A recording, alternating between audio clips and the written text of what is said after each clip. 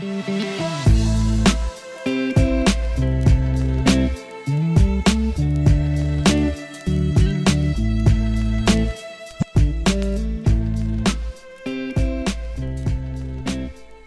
is up everyone, welcome to this tutorial. In this video we're adding a progress bar with JetElements plugin.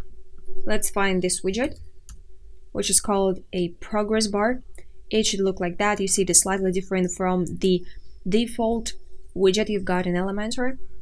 I drop it onto a new section, and here it goes. I have a basic design preset that I can work on. So here in the tab drop down, you can choose the preset. You've got quite a number of them.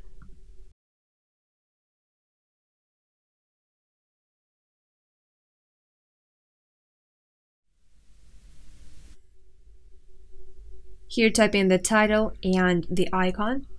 Here you can set the percentage that's going to appear here in your progress bar. Like that. Let's go to the style tab and see what we've got. You can change the progress height, the background type, the border type, the style of the status bar,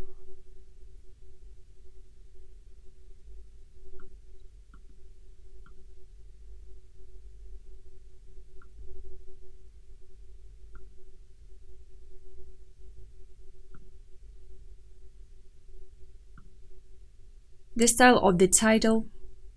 You can position it wherever you want. Change the look of the icon and the typography settings. And the position and style of these digits with the percent sign. Like you can choose where it is going to be positioned, what background is going to have, what border type is going to have, padding margin, typography settings, text color, suffix font size, etc. So now you know how to start off adding progress bars with JetElements plugin. Thank you so much for watching.